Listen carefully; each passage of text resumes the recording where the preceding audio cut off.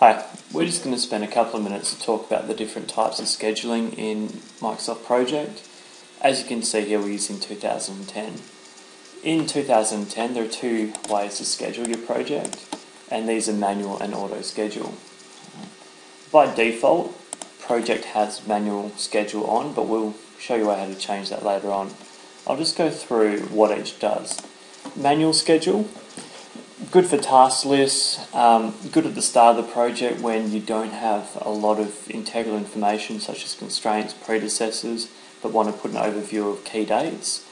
Essentially what will happen when you use manual schedule is that Microsoft Project will create your schedule based upon the actual dates you enter rather than the predecessors and their constraints. Project will leave your dates alone, and I'll show you an example of how that differs to auto schedule.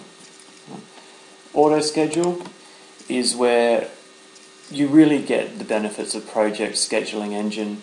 This is where Project takes over. It does a lot of back-end work where it considers your constraints, your predecessors, and it applies a lot of logic to the relationships you've put in to control your schedule.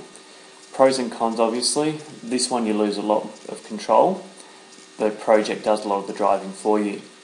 In my contention, this is the only way to really truly get the optimal use out of Microsoft Project and its engine. Okay, just to show you the differences between the two, I'll revert back to manual schedule. I'm just going to put some tasks in here.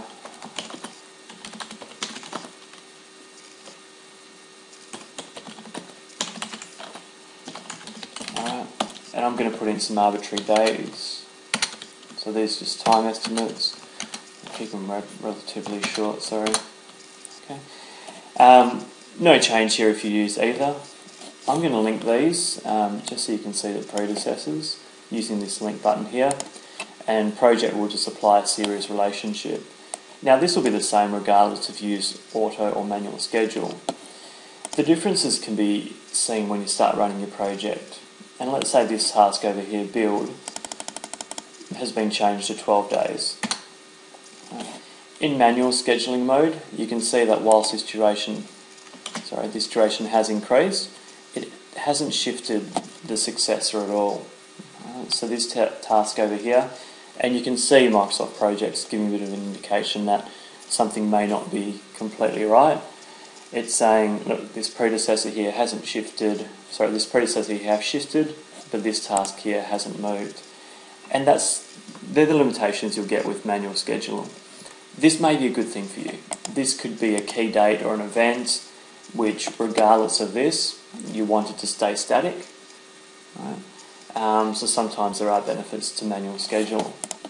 I'll do the same thing using auto schedule, and I'm just going to undo a few things to step back in time with Control Z.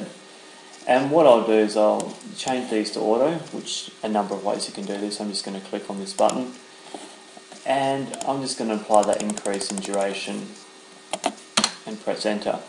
And this is probably what you're used to seeing. Microsoft Project has automatically shifted the successors to accommodate for that increased duration. Alright, so you can make your mind up as to which situation you would like to use and consider that, weigh up the pros and cons of each. You can just have specific tasks manual, so it doesn't need to be one and all. So if the test has to be done on a certain day, a certain time, you can do that, and that won't shift when you actually affect other tasks. In short, there are benefits to each. Project will by default use manual schedule. If you want to change that, flick to File, Options, the schedule part of there, and then just revert that to auto schedule. And what that will do is when you run projects and enter tasks, you're going to see they're going to be auto scheduled rather than manual schedule. Okay, I hope that's been informative and you've got a little bit out of it. Thanks.